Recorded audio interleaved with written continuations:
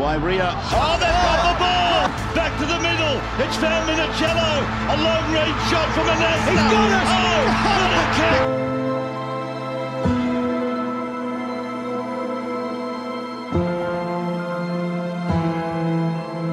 Here's the shot. He had a mile of time, and it's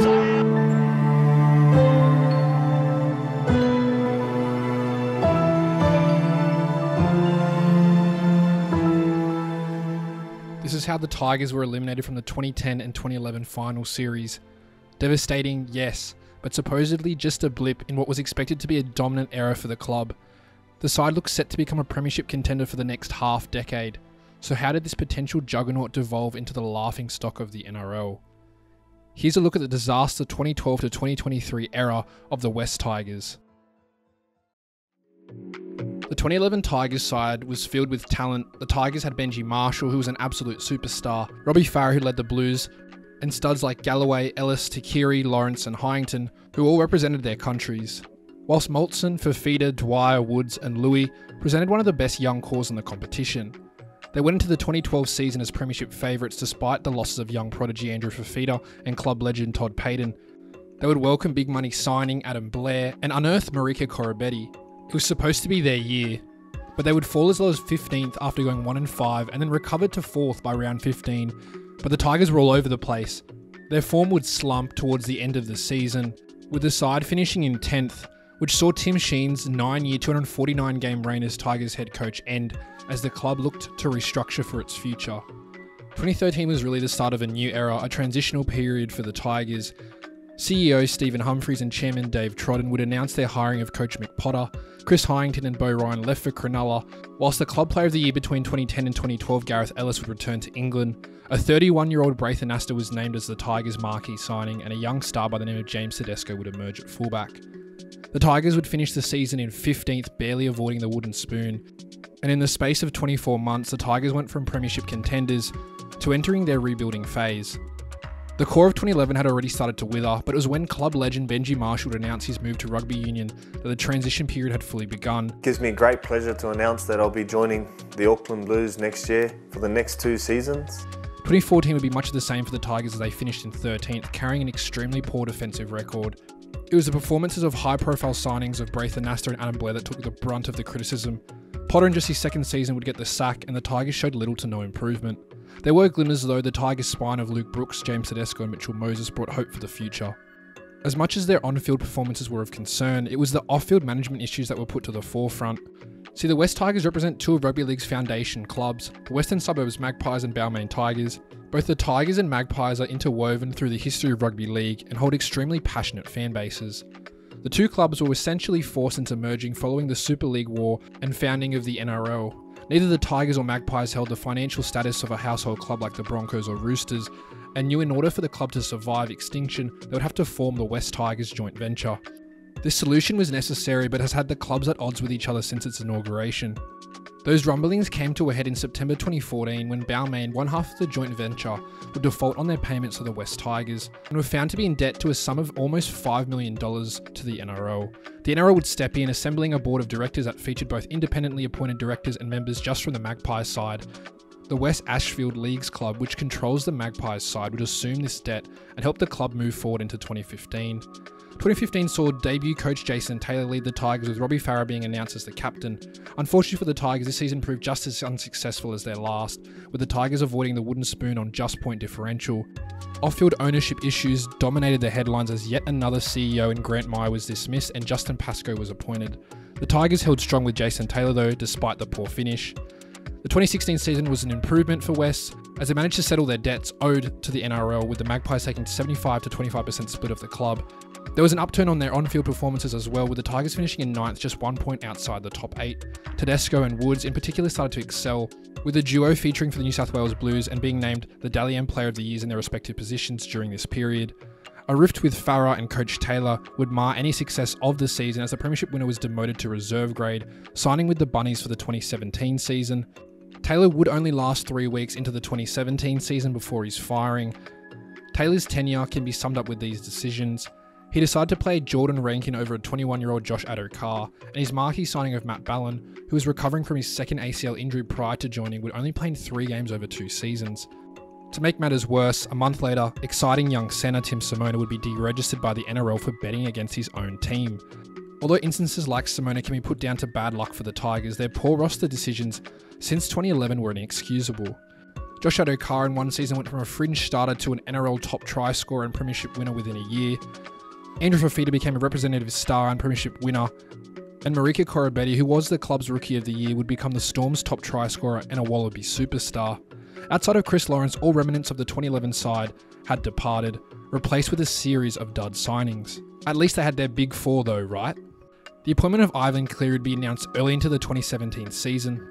The Tigers' slogan for the 2017 season read, "On the bus." By mid-season, most Tigers fans were off of it. West languished at the bottom of the table all season and eventually finished 14th. That big 4 that the Tigers' future depended upon was down to 1 by round 11, with Moses demanding a release of the Eels and Tedesco and Woods announcing moves elsewhere in 2018. Their big signing of Jamal Idris in the preseason churned out just 3 appearances before retiring. The hole left by Farah 2 seasons prior remained unfilled, and with the departure of Woods and Tedesco, it only left Brooks on the roster, who the Tigers managed to secure on a long-term deal. The Tigers were essentially left with nothing to show for their player development, not even a single finals appearance. Woods would leave the club with a very real quote: "You want to go out there and just play footy, but there's always something going on that's out of your control. The club's got no stability." If you want to see possibly the worst transfer departures lists in a single off-season, this might be it. Yes, that's Ryan Pappenhausen and Jeremy Marshall-King, and it doesn't even include Moses, who left mid-season. The inability of the Tigers to re-sign much of their young stars would leave them with a significant amount of cap space, which coach Ivan Cleary used to impose his will on the club in the 2018 off-season. A series of big money signings were made by Cleary, headlined by Russell Packer, Josh Reynolds, Ben Matalino, Chris McQueen, Moses Mbai, and yes, the return and resurrection of the 2005 premiership duo of Robbie Farah and Benji Marshall. Farah, who joined mid-season, essentially filled the hole he left when he was pushed from the club. Cleary decided on the surprising tactic of selecting 5 co-captains, which was mocked by many. The message the Cleary signings gave was to win now. By 2018, the Tigers had gone a whole 6 seasons without even appearing in the finals. The Tigers' major signings were all in their primes and were expected to perform immediately. To start the season, it was going swell. The Tigers sat in 4th place after 7 rounds with a 5-2 record. They were the best defensive side to this point, only conceding 89 points, and looked on track to potentially play finals footy. Like basically everything in this video, any moment of positivity or hope was quickly followed by misery. The Tigers crumbled during the middle of the season and never fully recovered, finishing yet again in 9th. As a whole, those big money signings that were acquired that off-season were for the most part underwhelming. Reynolds and McLean were the biggest disappointments of the bunch, featuring a total of 3 games between them due to injury. Marshall, who was the lowest paid signing, remarkably was their best at 33 years of age. No doubt another frustrating season, and it almost became a sick joke that off-season. After months of rumbling about their coach Ivan Cleary leaving to Penrith, it would be confirmed on October the 28th. Ivan Cleary would join his son Nathan at the Panthers, leaving his final 2 years of his deal at the Tigers. He would leave behind a series of long-term deals for players exiting their primes for new head coach Michael Maguire to inherit. When you thought things just couldn't get any worse, it did. The NRL would slam the Tigers with a $750,000 fine and a $630,000 dent to their 2019 salary cap. CEO Justin Pascoe would be advised he would be deregistered for his role in the releasing of Robbie Farah, who was offered employment if Robbie agreed to leave the club without incident. The Tigers would win an appeal to get the fine halved and salary cap breach of $639,000 split over 2 seasons, and avoided their CEO being deregistered. Remarkably, Pascoe was retained as the CEO by the Tigers after being stood down for 6 months. To think that would happen for a player that they would bring back anyways is honestly remarkable. The arrival of Michael Maguire was a mixed bag. The Tigers, severely hit with injuries across the 2019 season, had little wiggle room in terms of salary cap due to the amount of high salary long-term deals and limited cap due to the breach. This meant Maguire could not bring much quality into the squad, and the marquee signings he inherited had minimal impact due to injury. Despite this, the Tigers did battle. Led once again by the mid-30s duo of Farah and Marshall, they managed to get to round 25, needing just to win to make the finals. It would be Farah's retirement game at home at Leichhardt in a winner-takes-all game against the Sharks, who occupied 8th. Farah, who cracked his tibia weeks earlier, was expected to miss the game but made a miracle recovery and was called upon as a last-minute replacement. The stage was set. If you haven't caught on to things already though, things just don't seem to fall away of the Tigers, and for their 8th consecutive season they would miss the finals after being defeated by the Sharks. West upper management remained unsettled as Lee Hadjipatelis, the 3rd chairman in 6 months, was announced. Ryan Madison, who was the club's best in 2019, demanded a release just 1 year after his signing. The Tigers decided that money was best to be used on the Leilua brothers. To put it short, 2020 was a step backwards. The Tigers finished in 11th, outside of a breakout year for David Norfolum and Harry Grant, who was on loan and would have to return to Melbourne the following year. The year ended on a sour note, with Marshall finding out through the media that he would be not renewed by the Tigers and Chris Lawrence would retire from the sport. Efforts from the fans to reverse the decision via petition would fail, as Benji Marshall would be released and the last 2 members of the 2011 squad exited. The West Tigers would change their ownership structure to a 90% Magpies and 10% Tigers split, with the club now in good stead financially. 2021 would replicate past years though, as the Tigers once again were poor. The loss to the Cowboys at Leichhardt on Tommy Raudonikis Memorial Game, where the players were booed and abused at halftime, or the 38-0 loss against the Wooden Spoon Bulldogs in the final round of the season were significant lowlights.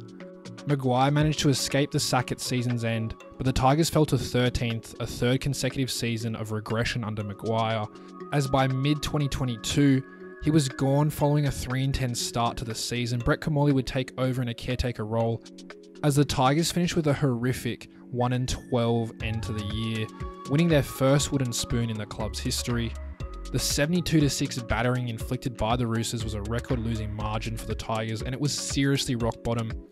Tim Sheens would be reappointed yet again, as the 2005 premiership crew of Marshall and Farah were back, this time as assistant coaches. A flurry of household signings were made in the 2023 off-season. Premiership winner Api Coruscant and representative players John Bateman, Isaiah Papali'i and David Klemmer would all join the club. It was for the first time in a few years that there was genuine optimism around the club and its fans, but by round 8 the optimism had diminished, with the Tigers dead last without a victory. The losing streak extended to 12 when accounting for the previous year. They would finally win their first match after 273 days the following week against the Panthers. A genuine highlight would follow in their 66-18 win over the North Queensland Cowboys at home in Luke Brooks' 200th game, which was arguably the club's biggest highlight in the past decade. But in true Tigers fashion, this was followed by a 74-0 loss in the rematch against that same team, the single biggest defeat in NRL history. Tim Sheens would be dismissed in the final rounds as the Tigers managed to fall to 17th spot, below their 16th place finish the previous year because of the expansion club, the Dolphins, winning their 2nd consecutive wooden spoon. Benji Marshall will yet again lead the Tigers, this time as a head coach, in what will be a monumental task to resurrect this broken club. Jahream Bula headlines the young crop of talented youngsters that Benji will have at his disposal in 2024, but it'll be whether the Tigers can nurture and retain these players. 2023 in terms of recruitment was a net positive for West, giving the club something to build on. Recruitment and retention will be integral for the club's growth. Here is a list of the Tigers' big name signings that have failed, and another list of talented youngsters the West have either developed or signed at a young age that have signed elsewhere during the 2012 to 2023 era. No matter how hard you work at training or the tactics that you employ, no club can excel when their roster management is this poor. This past 12-year run without any finals footy can only be described as dysfunctional. This period has been filled with constant drama, leadership changes and gross mismanagement, which has ruined the club's ability to field a winning side. The West Tigers are based in rugby league heartland, established through 2 foundation clubs, and hold one of the most passionate and loyal supporter bases in the competition, with the club entering yet another transitional phase. Just how long will it be till rugby league's sleeping giant finally emerges? Tigers! Tigers! If you enjoyed this video, press that like button. If you want more Sporting News Australia content, subscribe now, and put down below in the comments what you think the Tigers should do for their future.